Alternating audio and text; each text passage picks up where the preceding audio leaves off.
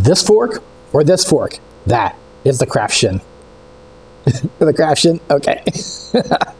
These forks look very similar, but there's one significant difference for me.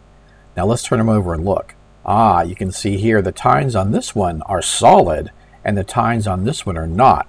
So I really like to use the solid tines in my crafting.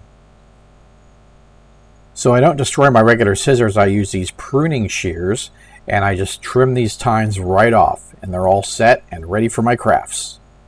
Now let me show you some examples of what you could use these for. Bones on orc tents. Monsters.